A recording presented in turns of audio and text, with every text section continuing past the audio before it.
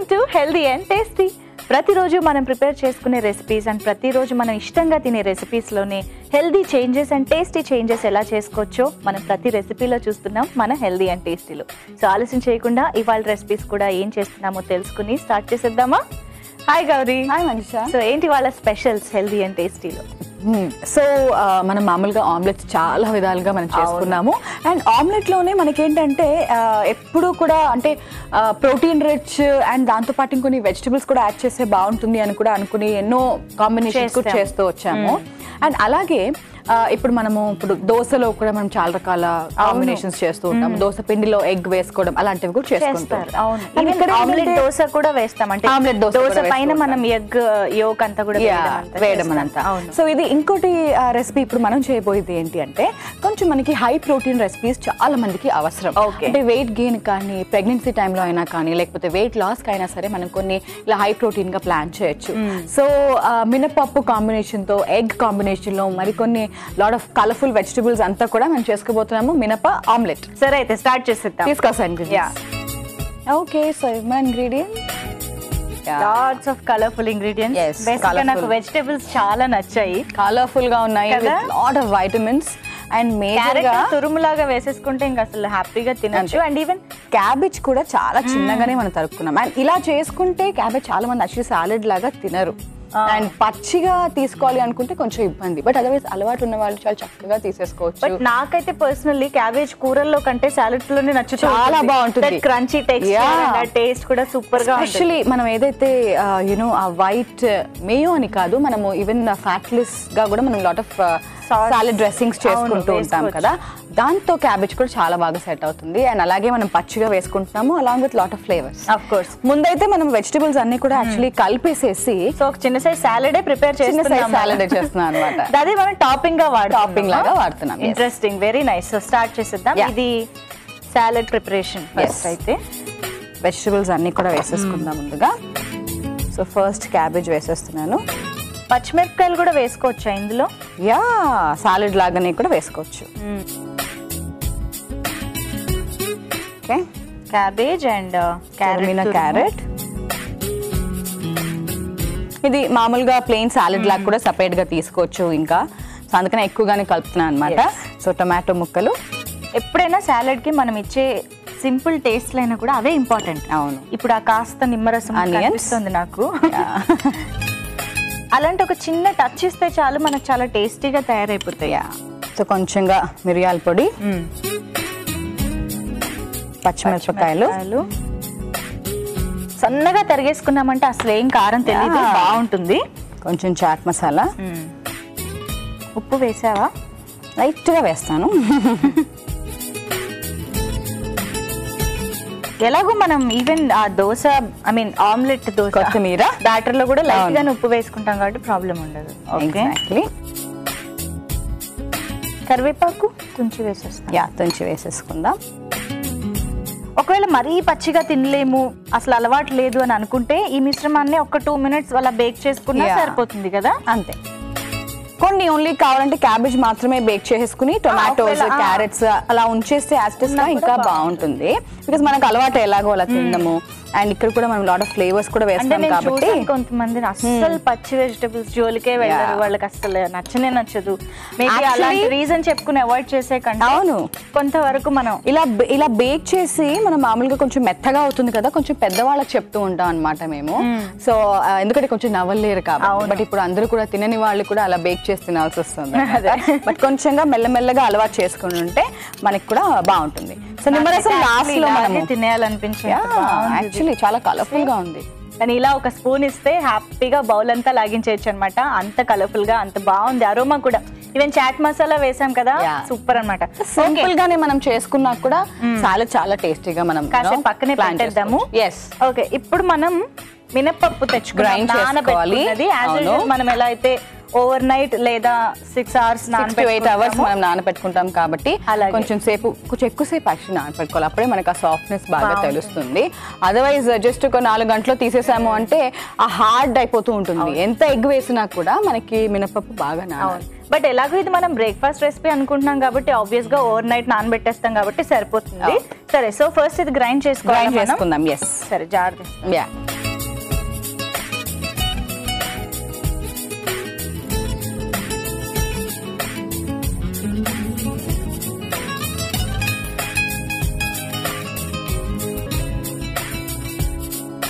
Okay, ఇందులో ఏం వేయక్కర్లేదుగా, మనం తర్వాత లాస్ట్లో వేసుకుందాం, సాల్ట్ ఒక్కటే వేసుకుందాం అంతే.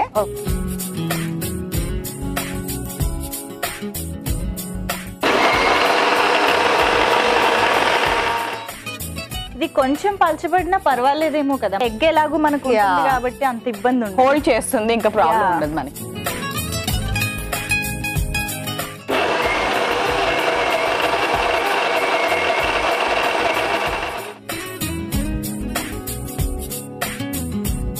మంచి స్మూత్ అండ్ ఫ్లఫీ మినప బ్యాటర్ రెడీ అయిపోయింది. ఆసమ్. వావ్, జెస్సీ బుడగలు కూడా వస్తున్నాయి. యాక్చువల్లీ ఇలా వేసుకున్నాక ఒక హాఫ్ అన్ అవర్ కనుక మనం ఉంచాము అంటే కొంచెం బాగా ఫర్మెంట్ అవుతుంది అన్నమాట. సో ముందుగా అసలు మామూలుగానే ఎగ్ వేస్తే ఉబ్బిపోయి ఫ్లఫీగా వస్తుంది, ఇంకా మినప్పిండి కూడా ఉండేసరికి ఇంకా బాగుంటుంది. యా, సో కొంచెం పిండి వేసుకున్నాము అండ్ మనం ఎగ్ కూడా వేసేసుకుందాము. సో 1 or 2 eggs మనం చూసుకుని వేసుకుంటే సరిపోతుంది. మనం సాలెడ్ లో నిమ్మరసం పిండలేదు, వాటర్ అంతా వచ్చేస్తుందని చెప్పేసి లాస్ట్ మనం పిండుకునేందుకు ఉంచుకున్నాను మనం. ఓకే, కూడా వేసి. యా,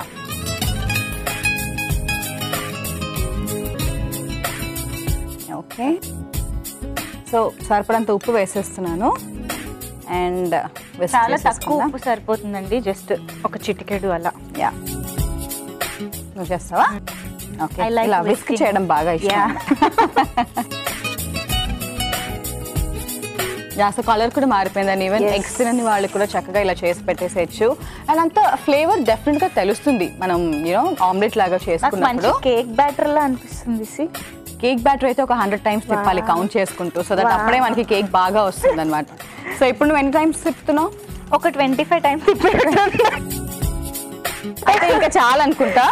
యాక్చువల్లీ ఆమ్లెట్ వేసేసుకోవచ్చు, నేను ఆడుకుంటూనే ఉంటాను వదిలేసి. Yes, I know. ఓకే, అయితే సో దీంట్లో ఏంటి, బటర్ ఏమన్నా తెచ్చావా? Olive oil వేసుకుంటున్నాము. యాక్చువల్లీ మిగతా ఆయిల్స్తో కంపేర్ చేస్తే ఆలివ్ ఆయిల్ ఏంటంటే మనకి ఎక్కువగా పట్టదు, అంటే ఇలాంటి రెసిపీస్ చేసుకుంటున్నప్పుడు. కొంచెం బాగా గ్రీస్ చేసుకుంటే మనకి ఎలాగో సైడ్స్ కి కూడా అంటుతుంది కాబట్టి. ఓకే, ఇప్పుడు వేసుకున్న దాన్ని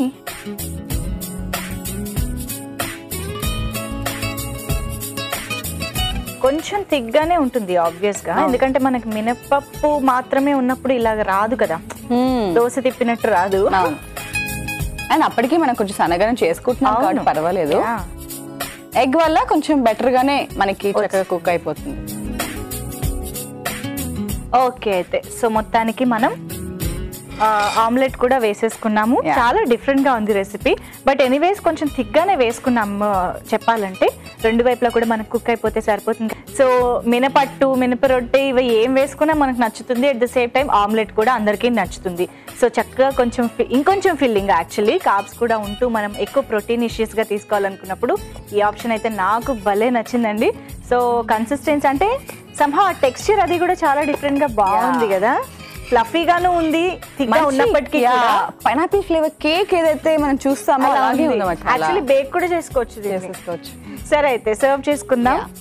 దీనికి అసలైన టాపింగ్ కూడా మనం ఇందాక రెడీ చేసి పెట్టుకున్నాం కాబట్టి మనం ఎక్కడా కాంప్రమైజ్ అవ్వకుండా ప్లేట్ నిండా వేసుకోవచ్చు, ఆమ్లెట్ నిండా వేసుకోవచ్చు. సో కొంచెం ఫిల్లింగ్ గా కూడా ఉంటుంది అండ్ ఆల్సో మంచి టేస్ట్ కూడా ఉంటుంది ఇట్లా వేసుకునేటప్పటికి. ఎలాగూ మనం ఎంత అంటే ఒక పక్క ఎగ్, మినపప్పు, పిండి అన్ని వేసుకున్నా కూడా చట్నీ ఏదో కావాలనుకుంటాం టేస్ట్ కోసం కదా. సో ఇందులో ఎలాగూ మనకు చాట్ మసాలా అండ్ ఇప్పుడు పిండుతున్న నిమ్మరసం ఉన్నాయి కాబట్టి ప్రాబ్లం లేదు. Okay, wow. సో చూసారు కదండి, చాలా కలర్ఫుల్ గా డిఫరెంట్ గా మనకి మినప ఆమ్లెట్ రెడీ అయిపోయింది. మరి మేము టేస్ట్ చూసే ముందు దీని తయారీ విధానం, కావాల్సిన ఇంగ్రీడియంట్స్ ఇంకొకసారి చూసేయండి. మినప ఆమ్లెట్ కి కావాల్సిన పదార్థాలు: మినపప్పు 1 కప్పు, ఎగ్స్ 2, ఉల్లిపాయ ముక్కలు 1/2 కప్పు, ఉప్పు తగినంత, మిరియాల పొడి 1 టీ స్పూన్, కరివేపాకు 1 రెమ్మ, కొత్తిమీర కొద్దిగా, పచ్చిమిరపకాయలు 2, క్యాబేజ్ ముక్కలు 1/2 కప్పు, టొమాటో ముక్కలు 1/2 cup, chaat masala 1 tea spoon, నిమ్మరసం తగినంత, క్యారెట్ తురుము 1/2 కప్పు. మినప ఆమ్లెట్ తయారు చేసుకునే విధానం: ముందుగా ఒక బౌల్లో క్యాబేజ్ ముక్కలు, క్యారెట్ తురుము, టొమాటో ముక్కలు, ఉల్లిపాయ ఉల్లిపాయ ముక్కలు, మిరియాల పొడి, పచ్చిమిరపకాయ ముక్కలు, చాట్ మసాలా, తగినంత ఉప్పు, కొత్తిమీర, కరివేపాకు వేసుకుని బాగా కలుపుకుని పక్కన ఉంచుకోవాలి. ఒక మిక్సీ జార్ లో నానబెట్టుకున్న మినపప్పు తీసుకుని దోశ బ్యాటర్ లాగా మిక్సీ పట్టి ఒక బౌల్లోకి తీసుకోవాలి. దీంట్లో ఎగ్ వేసుకుని తగినంత ఉప్పు వేసి బాగా కలుపుకుని పాన్ పైన ఆలివ్ ఆయిల్ వేసుకుని ఈ బ్యాటర్ ని ఆమ్లెట్ లా వేసుకుని రెండు వైపులా కాల్చుకుని సర్వింగ్ ప్లేట్ లోకి తీసుకుని పైనుంచి ముందుగా రెడీ చేసుకున్న సాలెడ్ మిశ్రమాన్ని వేసుకుని నిమ్మరసం కూడా జల్లుకుని సర్వ్ చేసుకుంటే మినప ఆమ్లెట్ రెడీ.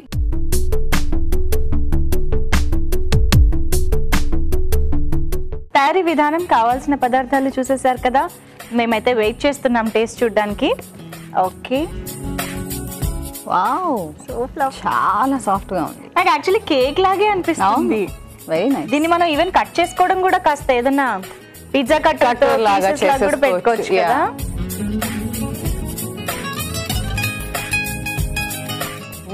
వావ్, బాగుంది కదా, చాలా బాగుంది. పెద్ద అచీవ్మెంట్ ఫీలింగ్. అంటే సాలెడ్ చేసుకుని ఇలా ఇంత హెల్తీగా అంటే తినడానికి మనం ఎంత చాలా టేస్టీగా చేసేటప్పటికి మనకు ఒక అచీవ్మెంట్ లాగానే అనిపిస్తుంది నిజంగా. అవును. అండ్ కొంచెం ఆమ్లెట్ ఫ్లేవర్ ఎక్కడ పోకుండానే ఎక్కడో కొంచెం ఆ మినప రొట్టె టేస్ట్ మినప పిండి కాలినప్పుడు వచ్చే ఫ్లేవర్ అండ్ టేస్ట్ చాలా డిఫరెంట్ గా కొత్తగా అనిపిస్తుంది. అదే అంటున్నా, ఎగ్ నచ్చని వాళ్ళు కూడా చక్కగా తినొచ్చు, సాలెడ్ నచ్చిన వాళ్ళు కూడా తినొచ్చు. అండ్ అంటే ప్యూర్ ఆమ్లెట్ మాత్రమే చేసినట్టు కాదు, కానీ ఎగ్ ఫ్లేవర్ బాగా తెలుస్తుంది. సాలెడ్ మాత్రం చాలా టేస్టీగా చేసుకున్నాం కాబట్టి వెజిటబుల్ ఇంటేక్, మార్నింగ్ టైంలో వైటమిన్ సి ఇంటేక్ ఇంకా పర్ఫెక్ట్ గా ఉంటుంది. ఇది నా డైట్ రొటీన్ లోకి అయితే చేరుకుంది, నో డౌట్. సో మీరు కూడా ఒక్కసారి టేస్ట్ చూసారంటే అంతే ఫ్రీక్వెంట్ గా మీరు ప్రిపేర్ చేసుకుని ఎంజాయ్ చేస్తారు. డెఫినెట్ గా ట్రై చేయండి. ఓకే, సో చాలా ఎంజాయ్ చేసాం మనం ఈ రెసిపీని. సో నెక్స్ట్ రెసిపీ కూడా అలాగే ఉంటుందా? ఏం చేస్తున్నాం? నెక్స్ట్ రెసిపీ కూడా చాలా డిఫరెంట్ రెసిపీ. మామూలుగా మనం పప్పులో ఆకుకూరలు వేసుకుంటూ ఉంటాం కదా, కానీ పుదీనా ఎప్పుడు వేసుకోం. అంటే ఎప్పుడు ఏదో కొంచెం, అది కూడా చాలా తక్కువ. ఎస్పెషల్లీ దాల్ ఫ్రై లాగా చేసుకుంటే అసలు మామూలుగా పులావులు అలాంటి రెసిపీస్ కి తప్ప పుదీనా అసలు గుర్తే రాదు. అవును. సో పుదీనా వేసుకుని దాల్ కాంబినేషన్ లో చక్కటి దాల్ ఫ్రై చేసుకోబోతున్నాము. సో పుదీనా దాల్ ఫ్రై. ఆలస్యం ఎందుకు, స్టార్ట్ చేసి తీసుకొస్తాను. ఓకే, సో ఇవి మన ingredients. Very simple recipe, simple ingredients. So dal main గా అనుకున్నాం కాబట్టి ఇది కూడా మనం పెసరపప్పు వాడుతున్నామా? పెసరపప్పుతో చేసుకోండి. ఎందుకో గానీ దాల్ అనగానే మన మైండ్ లో కందిపప్పే వస్తూ ఉంటుంది. కాకపోతే పెసరపప్పు ఇంకా ఎక్కువగా అబ్జార్బ్ చేసుకుంటది ఫ్లేవర్స్ కాబట్టి బెస్ట్ ఆప్షన్ నిజంగా. పుదీనా వేసుకుంటున్నప్పుడు మనకి పుదీనాతో పాటు ఇంకేదైనా ఫ్లేవర్ ఉండాల్సిందే. ప్లెయిన్ పుదీనా మనం తీసుకోలేము. అవును, పప్పు నుంచే మనం చాలా డిఫరెంట్ గా ఫ్లేవర్ తీసుకుంటున్నాము. ఆల్సో మనం మిగతా ఆకుకూరలాగా పుదీనా ఎక్కువ క్వాంటిటీ వేసుకోలేము. సో వేసే ఆ కాస్త కూడా మనకు ఆ ఫ్లేవర్ తెలిసేలాగా నీట్ గా ఉండాలంటే ఇలా పప్పు విషయంలో కూడా మనం ఇలాంటి కేర్ తీసుకోవాలి. నెయ్యి వాడుతున్నాం కూడా కాబట్టి ఇంకా ఫ్లేవర్ అయితే చాలా బాగుంటుంది. సో పప్పు ట్రై చేయాలి. అది కూడా పుదీనా ఈ సీజన్ లో కొంచెం అసిడిటీ తగ్గించడానికి కూడా బాగా హెల్ప్ అవుతుంది. చాలా మంది అడుగుతూ ఉంటారు, సడన్ గా అసిడిటీ వచ్చింది, ఏం చేయాలి, ఏం తింటే తగ్గుతుంది. అవును, సో ఒకసారి కాదు, తర్వాత కూడా వచ్చే ఛాన్సెస్ ఉంటాయి కాబట్టి అలాంటి టైంలో ఇలాంటి రెసిపీస్ చేసుకుంటే బాగుంటుంది. వండర్ఫుల్. ఈ నెయ్యి అయితే నా టెక్నిక్ యాక్చువల్లీ. అంటే పోపు కోసం నూనె వాడి మళ్ళీ పప్పులోకి నెయ్యి వేసుకుని ఇన్ని చేసే కంటే శుభ్రంగా ఒక టేబుల్ స్పూన్ నెయ్యిలోనే అన్ని చేసేసుకుంటే టేస్ట్ కూడా వచ్చేస్తుంది. ఇంకా మళ్ళీ మనం ఎక్స్ట్రా యాడ్ చేసుకోవాల్సిన అవసరం ఉండదు.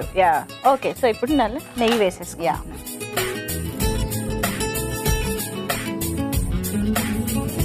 ఓకే, జస్ట్ ఇక్కడ కూడా మనకు ఓన్లీ పోపుకి సరిపడా ఉంటేనే చాలు, ఎక్కువ ఏమి వేయించాల్సిన అవసరం లేదు కాబట్టి.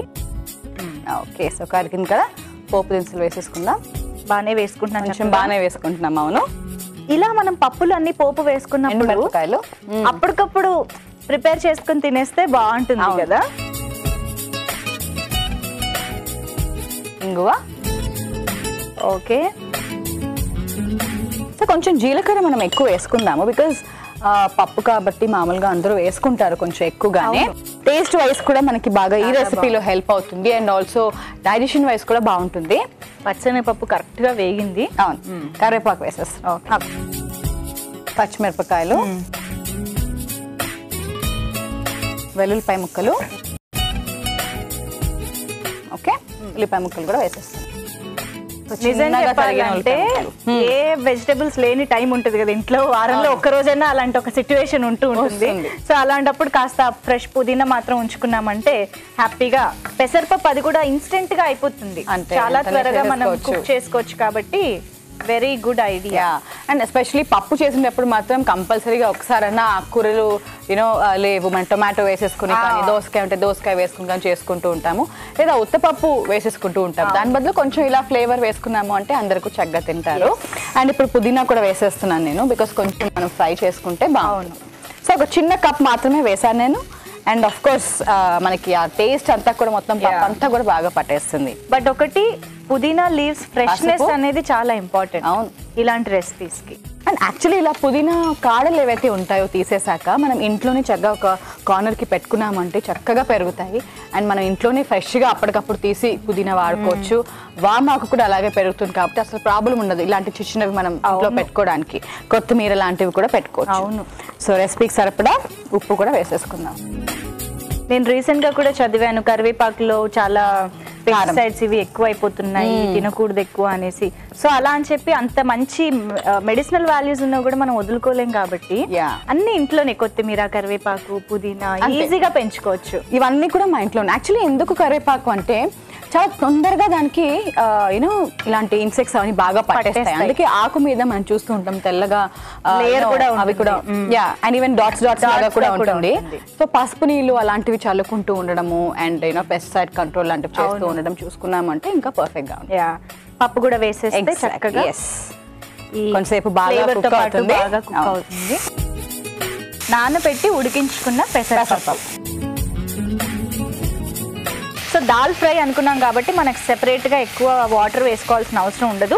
ఒకవేళ మరీ ఇంకా అడుగంటుతుంది అని అనుకుంటే తప్ప.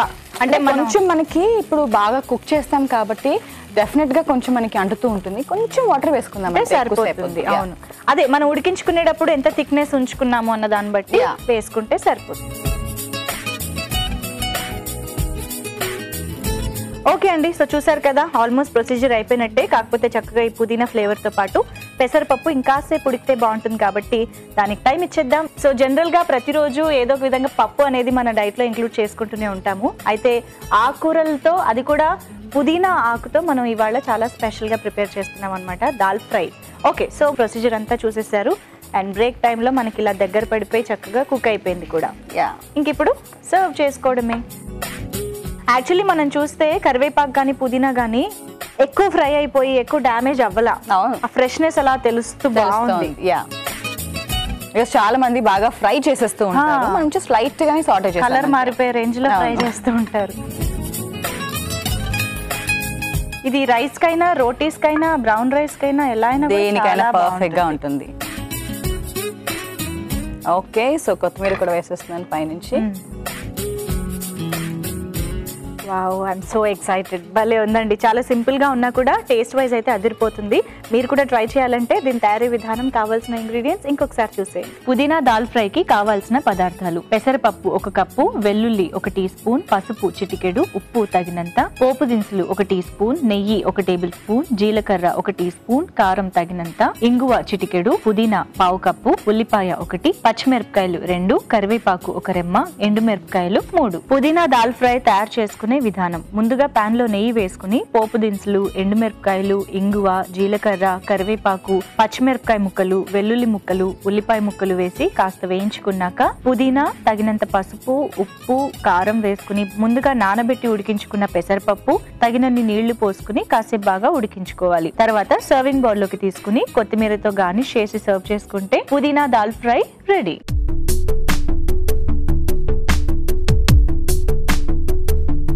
తయారీ విధానం, కావాల్సిన పదార్థాలు చూసేసారు కదా. ఓకే, సో మేము ఇప్పుడు టేస్ట్ చూసేస్తాం.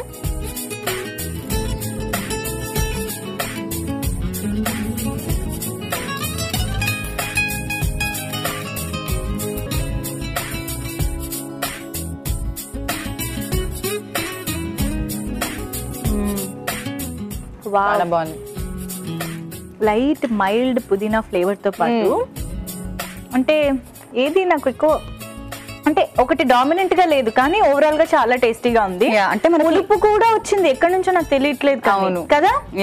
అంటే మనం కొంచెం నెయ్యి వేసుకుని ఏదైతే పోపు వేసుకున్నామో అది మేజర్ గా మనకి తెలుసు. ఆఫ్ కోర్స్ పెసరపప్పు లాగా అని కూడా తెలియట్లేదు, పప్పులో మనకి ఆ పోపే కదా మెయిన్ ఫ్లేవర్ అంతా కూడా. అండ్ పుదీనా ఫ్లేవర్ చాలా మైల్డ్ గా తెలుస్తుంది కాబట్టి అసలు ఎక్కువ డిఫరెన్స్ కనిపిస్తే కూడా చాలా మంది తినలేరు హాట్ గా, కాబట్టి ఇట్స్ వెరీ నైస్.